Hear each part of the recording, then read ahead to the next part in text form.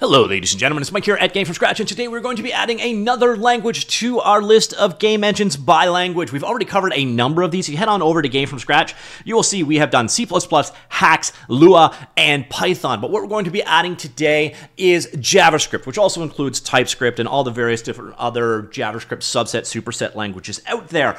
By the way, while you are on Gamefromscratch, you may notice no more ads, no more cookies, no more analytics. If you like that, please consider either supporting us via these bundles we do advertise, or our Patreon or membership channels, whatever. So hopefully you do like the new Gamefromscratch, and there's new things I'm going to be adding in the future, but the best thing that we've done is took away the crap, because Google is ruining the web. All right, moving on. First one we're going to do is the 3D section, and then we'll get into the world of 2D. In the world of 3D, there are a couple of major players here. First one here we've got is PlayCanvas. Now, PlayCanvas is built on top of an open source game engine, but the editor itself isn't. It's commercial, but there is a free tier available. It's also one of the coolest options out there. Here you can see the editor right there. It's got all of the functionality you would expect, including a full-blown code editor with code completion, etc. available. So if you want to develop your games using a Unity-like experience that runs in the or on the web, PlayCanvas could be a good pickup for you. If you want to create your own game engine, you're willing to create your own tools on top of it, the engine itself and the UI framework and all of that stuff are open source as well. Available. It's cross-platform. It's built for teams and collaborations.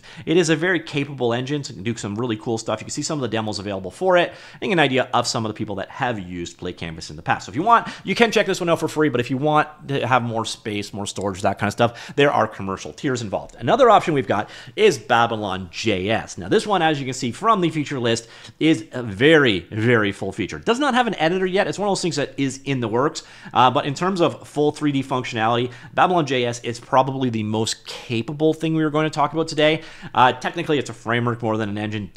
It's really starting to blur the line because we are starting to get some of those world placement tools. It's also got integration into tools like Blender and Max and Maya, etc. as well. So you can create your worlds in those and then, finish them off, have them run inside of Babylon.js. Microsoft is the big sponsor of this project, so it is going to stay around for quite a while. I also do believe that within the month, Babylon.js 8 will be releasing. It's got an impressive number of features. If you are looking for a framework for doing 3D game development on the web, Babylon is definitely one to consider checking out. Next up, we have CopperCube. Now, CopperCube is something I actually did a tutorial series over on DevGame, I believe it was. CopperCube is a very cool engine. It's definitely dated. So you're looking at like DirectX 9 looking games here, but now it's also free. There is an up-tiered version of Available Professional, but you can start creating games with this, no coding required at all. So you see here, again, no coding required. Although you can extend it using JavaScript. So you can use like this built-in visual setup system, but if you want to extend it, you can then use JavaScript. In my tutorial, I do believe I cover JavaScript options there, and you can see it's available for Windows and Mac. Again, there is a free tier of this now available, which is quite a cool development. Next up, we have Cocos Creator. Now, Cocos Creator is built on top of Cocos 2DX. And interestingly enough, they don't seem to have a single screenshot of their editor on their website, which is bizarre. But Cocos Creator is built on top of Cocos 2DX. It is kind of like PlayCanvas in that regard, but this one runs locally on your machine. It also uses TypeScript and JavaScript out of the box. This is, again, probably the closest thing you're going to get to Unity, but using JavaScript like TypeScript instead. It's really big in Asia, a little bit less so this side of the pond, but again, another cool 3D option, especially if you want to have that Unity-like experience. You can see the editor here in this weird angle. It's weird that they don't advertise the editor a little bit more, because it is actually a really nice looking engine.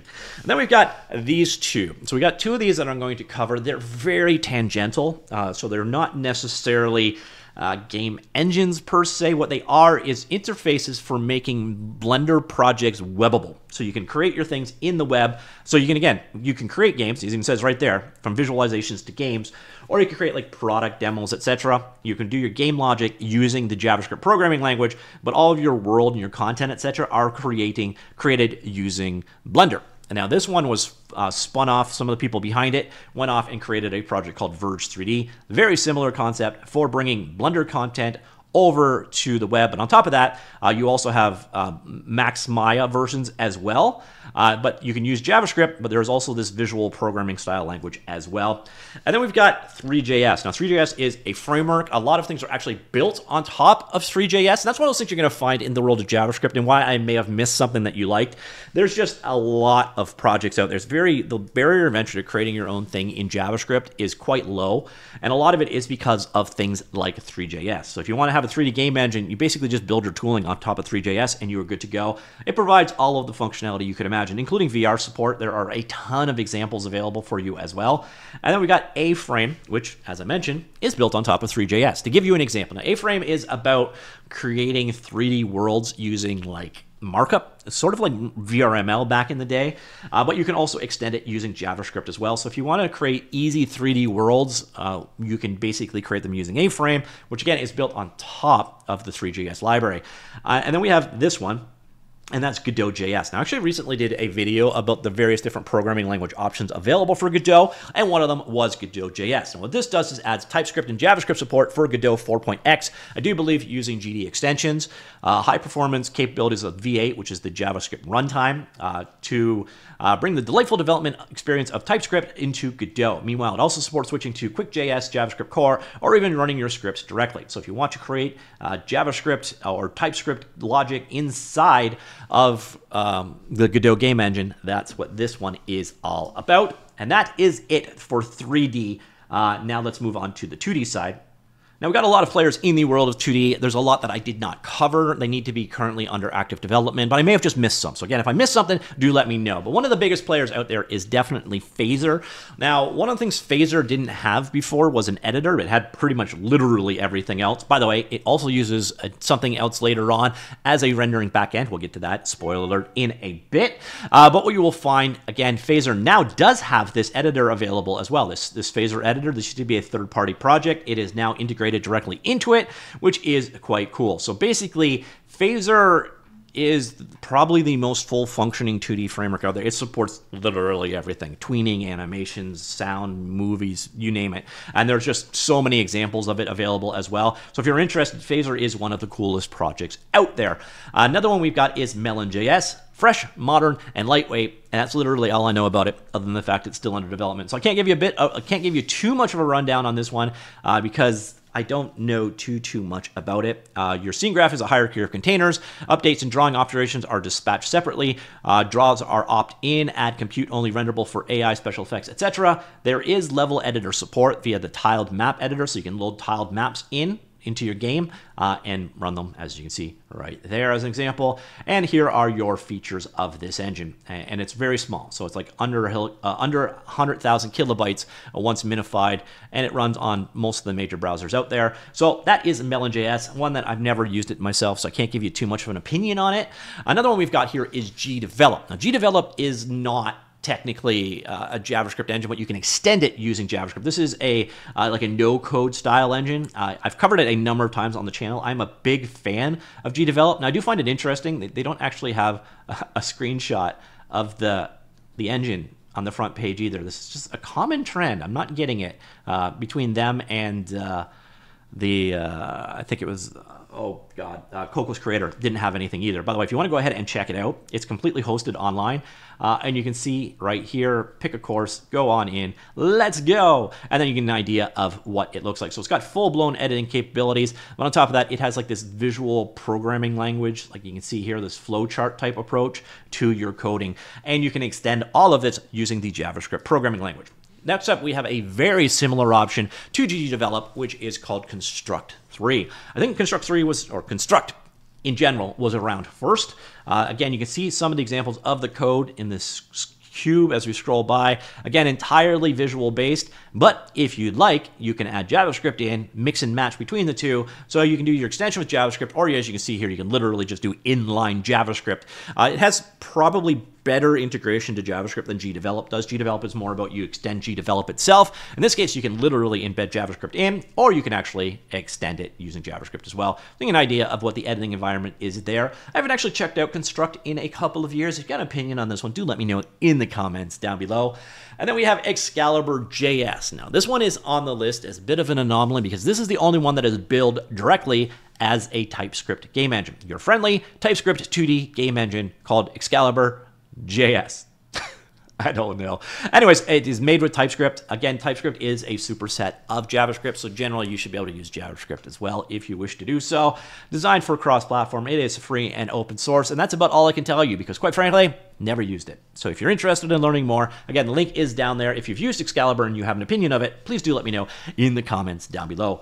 And then we've got RPG Maker MV. Now, I picked this one kind of out of, I think there's another option which would be MZ, but don't quote me on that. But RPG Maker, over time, this is a JRPG style tool for creating games. So you can see here, JRPG Maker, right, in action. So if you're making that JRPG style battler games, you can see you've got the fights like you've got from old school Final Fantasies as an option. And this thing has been used to make just an absolute ton of games over time. They've created so many different versions of this over like the years, like 2000, XP, VX, VX Ace, and so on and so forth. I don't even know what the current one is right now. But the reason I'm talking about this particular version is it uses JavaScript. Now, since then, they've had, at some point in time, they used Ruby, and I don't even remember what they're using these days, but they change up their programming language quite often. And realistically, a lot of times, that's really all they change. The versioning, the amount that they change when they add new versions is very minimal. So if you want to go back in time, you could use MV, or I think MZ, and they use the JavaScript programming language. All other versions use something else. Another one we've got here, and this one actually could have been on a couple of other lists. I will probably add them back onto the list for the other ones, but I did not cover them in the video. And it's something called Micro Studio. This is a free game engine, runs online. It is kind of a great introduction to the world of game development. If you are a beginner, this would be one of the things I would recommend checking it out. Now, it uses its own programming language. You can see it right here. It's like this Lua-esque programming language designed to make it just as easy as possible. However, this is the key part. Micro Studio shines by its simplicity and interactivity, but you can also code in JavaScript, Python, or Lua if you prefer. So it does have, and by the way, this thing does have all the tooling you would expect to create a game. It's a very cool project. If you've never checked out Micro Studio before, I would recommend doing so. And again, if you want to use JavaScript, that is an option. And then we've got this one. This is Microsoft Make Code Arcade. Now, this is actually probably my #1 recommendation for new people wanting to make their first game. You can literally learn to create a game in one day. It is heavily based off of MIT Project Scratch, where you use these graphs basically of things to put together. And then over here, you can pick a sprite, put your sprite in place, and done. And there is your sprite being drawn. You can have new logic here, so game logic in here, like put an if condition in, and if something fits inside of the if, that block goes together, put it inside of start, and you are good to go. This is a wonderful tool for introduction to the world of game development. And one of the things that's kind of unique to Make Code Arcade, and where it could have fit in earlier examples as well, you can actually switch over to JavaScript at any time. You could also switch over to Python. So again, I should have probably covered that in my Python one, didn't. But you can switch between them, or you can switch back to blocks. Now, I have been told this can get a little bit buggy, so you probably want to pick one language and stick to it, but you can start with blocks and then switch over to JavaScript language and go from there. And the cool thing about this is it's just such a wonderful runway for learning these things in the first place. So that is Make Code Arcade. Next up, we have Kaplay. Now, this is actually, I think, an update of Kaboom, which has been abandoned. I don't really have any actual opinion on this one. So it's enjoyable API based on blocks. As you can see, a code example of it. Here is adding an object into the world, destroying said object, adding custom components to objects, and so on. So again, I've never actually used Kaplay, so I can't tell you what it's actually like to work with. But if you do want to go check out Kaplay, the cool thing is they have this, which is a playground. So you can see here the code for writing a sprite onto the screen. And then here, like say, for example, I could go to 500, 500, like so. I thought that would have updated on the fly, so maybe I need to play it again. Oh, run over here. So there, boom, I've moved my item over. So you got this interactive sandbox to play with things. You do have sprites and fonts, etc. that you can load from down here. So there is this playground available. So if you want to go out and check out to play, you can do so. Next up, we have Stage. Now, Stage.js, I actually have literally zero experience with. I think this might have been inspired by Stage, which was part of the Flash world for a while. Again, I don't actually know. And I have literally zero experience with Stage.js. The cool thing about it here is it is free. It's cross-platform, HTML development. You see some example games created with it. Here are their feature set, which is very minimalistic. And I have, again, zero experience with this one. So if you're interested, it's another option out there. And then we're getting into, again, another one of those tools. Like when we were in the world of 3D, there was 3JS that other things build on top of. Here we've got Pixie.js, which is a cross-platform 2D WebGL renderer. So if you need to do, sprite drawing, rendering, graphics as fast as possible in the browser, Pixie makes a bunch of sense to build on top of. And this is one of those things that makes it so that the barrier of entry to creating your own game engine or framework inside of the JavaScript environment is really simple because you can bring all these pieces and build on top of them. For example, Phaser, which we talked about earlier on, uses Pixie as one of its rendering options.